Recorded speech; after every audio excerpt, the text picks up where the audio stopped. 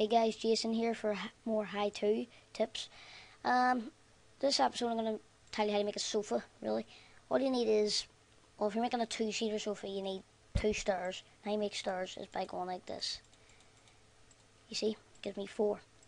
I'm going to make two-seaters right here. So all you have to do is that, and that, and then there's the television from last episode, and then that, and that, right? And what you're going to need also is a sign, well, 4 signs, right? So you just put 4, 1, 2, 3, 4, 1, 2, 3, 4, 1, 2, 3, 4, 1, 2, 3, 4, 1, 2, 3, 4, 1, 2, 3, 4, right? And you grab your signs, right? You put 1 here. Do not type anything. You could if you want now, you could, but it just looks silly, right? And put it there. As you can see, lovely little two-seater. Looks actually really good.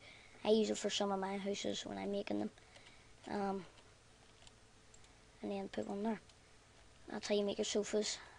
It's simple, really easy to do, and